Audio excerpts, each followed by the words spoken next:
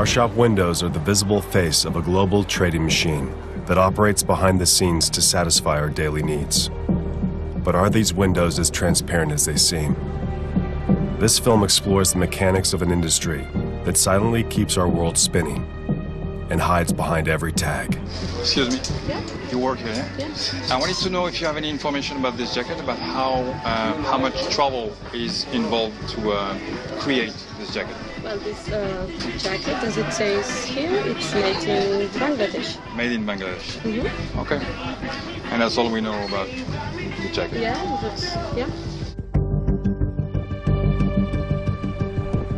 Where did the products we take for granted come from?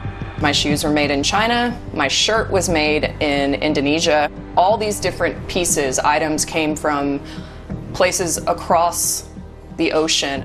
And it's really incredible that all of these products can be shipped around the world, and yet my outfit was still really cheap. Thousands of miles traveled for just a handful of dollars. These came by ship, these came by ship, my shoes probably came by ship, the microphones certainly, all this technology came by ship, the camera came by ship. You have containers filled with scrap metal, you have containers filled with hay, you have containers filled with waste paper. From the energy we use and the food we mainly consume through to the gadgets we love to play with. It's 90% of absolutely everything. 90% of everything consumed. It all came on a shipping container from the other side of the world. Sea shipping has taken command of our society. An essential link in a well-lubricated supply chain. It works out of sight to quench our thirst for consumption. Shipping is pervasive, yet it slips under our radar. You are on the navigational bridge of motor vessel Puelce. She is a container carrier. I am Captain Răzvan Adrian Niță from Romania, and I am the master of this nice lady. This nice lady is more than 300 meters long. It belongs to a German owner, but it flies a Liberian flag. Its crew is made up of just 20 men, capable of running this floating city with no other help. In its containers, 80,000 tons of products, transported from one end of the planet to the other on behalf of thousands of exporters. What's the real story behind this industry? What's its impact on the environment? And how does it influence our lives? A lot of people attribute globalization to differences in wages. They say companies are going to Southeast Asia because workers earn less. That's not exactly right. Okay? Workers in Southeast Asia have earned less than workers in Europe and in the United States for hundreds of years, and you didn't have this degree of globalization. What made it possible was that transport costs fell enormously. It was possible to make use of those inexpensive workers to make goods that could be sold in foreign market.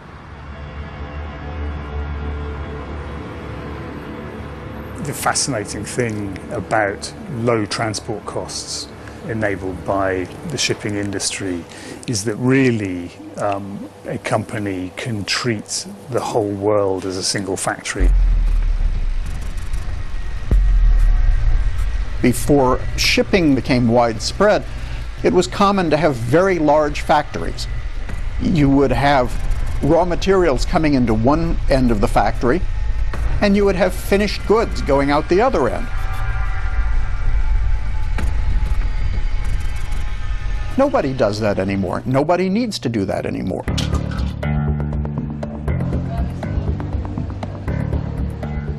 Shipping has reshuffled the cards.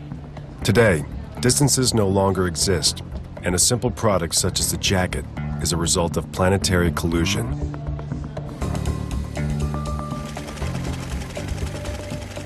When you see a Made in Bangladesh tag on your clothing, unfortunately, you're still not getting the whole story of, you know, where the cotton was grown, where that clothing was sewn into a piece of fabric or where it was dyed. If it has some sort of embellishment on it, maybe a rhinestone or a zipper. Where were those components made? It may have been in a completely different country. All it's telling you really is the factory where it was finally, the final assembly happened.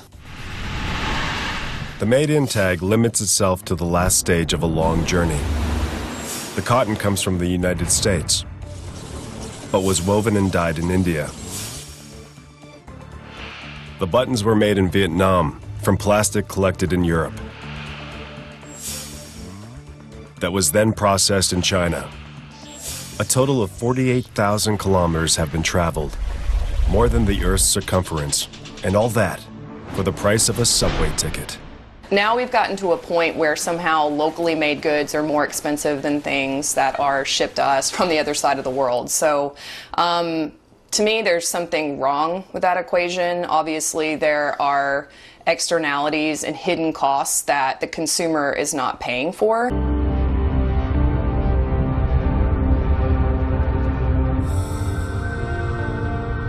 "60,000 vessels constantly sail the world's shipping lanes.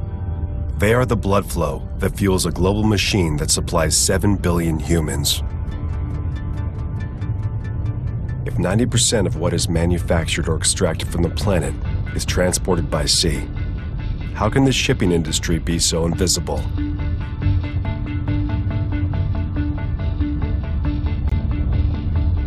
The ports, because the ships have got bigger and they need more water in which to berth, they've got further out. So you can't have a dock in the middle of London anymore. You can't have a dock in the middle of New York because there isn't enough depth of water and there isn't enough space. So they've built these huge ports that are often a mile or so at least outside of centres of habitation, and it's just quite difficult to see these ships.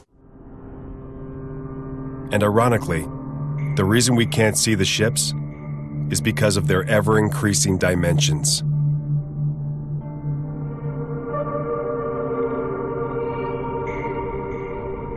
Ships get bigger and bigger and bigger, and it seems as though there's no limit now. There's no record ship size that lasts for more than a few months. Every few months there's a bigger ship that just is launched. The Triple E is a newborn in the shipping family. With its 400 meters length, the equivalent of 4 football fields, it could hold 10 Airbus A320s in a row, or the Eiffel Tower, or why not, the Titanic itself. But its specialty is carrying containers, 18,000 of them on each voyage. If we line them all up, the result would be a 120-kilometer-long steel snake.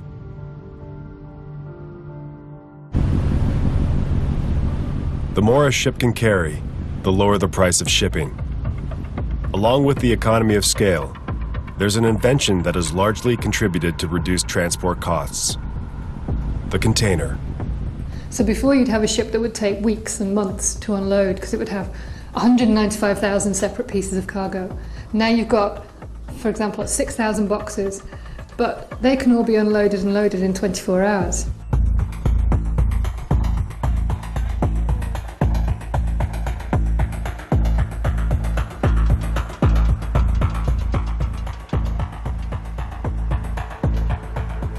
Over 500 million boxes transit the planet each year. 500 million steel boxes, about which we don't know much. What do we carry in containers? What's on your ship? Except for the IMO cargo, containers containing IMO cargo and refrigerated cargo, practically we don't know exactly what is in that container. Can be anything.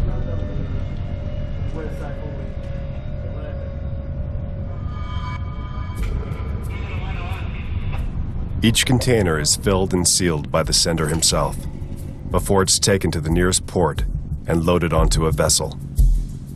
Once at its destination, the box, still sealed, is unloaded and forwarded to its recipient.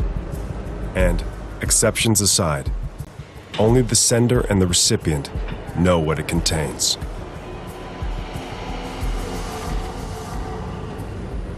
Usually the crew and the captains have no idea what they're carrying. These are just all containers to them. The ship line itself may not know what it's carrying. The ship line has received what's called a manifest, and the manifest has the information from each shipper. The shipper is saying, we've sent you this container, and inside it has wool sweaters. It's possible that that container has wool sweaters. It's also possible that that container has other things inside. It's a mystery. However, the United Nations Office on Drugs and Crime, thanks to its inspection program, has some idea of what these boxes may contain.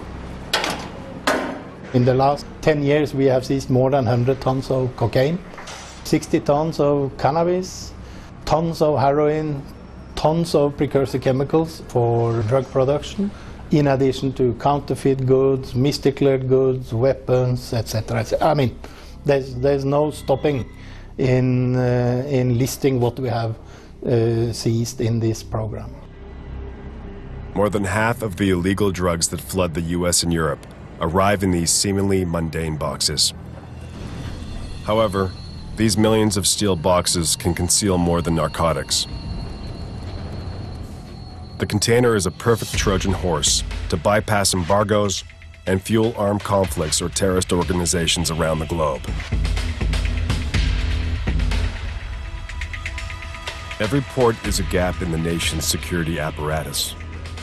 Following 9/11, the U.S., together with its allies, has put in place an inspection policy aimed at scanning 100% of containers. In reality, things are slightly different. Just 2% of all the containers in the world are inspected.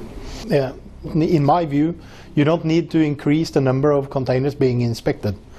Fortunately, most people want to follow the rules and they are not criminal.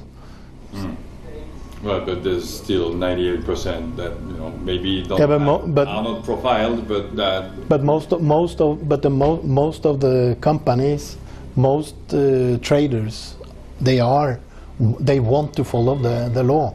They are not criminals. Stonewalling or indifference, the authorities and the ship owners close their eyes and hope a terrorist attack on any of the world's 4,500 ports will never happen. It's another symptom of the generalized sea blindness. One of the biggest container shipping companies in the world, in fact the biggest, is Maersk, which most people on the street haven't heard of. But it's absolutely enormous. It has the revenues of Microsoft. It's extraordinary, really, if you could imagine the equivalent of the software industry without knowing anything about Steve Jobs or Bill Gates. This is a bit like shipping now. It's like a very, very important part of global trade. But unlike software or most other sectors, we know almost nothing about the companies that run this business. They don't attract any publicity, so even the world's number 2, 3, 4 shipping companies, most people don't know what the initials stand for. They've seen the names on containers, but they don't really know much about them. They don't know who owns them. They probably don't really know which countries they're based in. So it is kind of an area of unusually obscure kind of leadership, I think.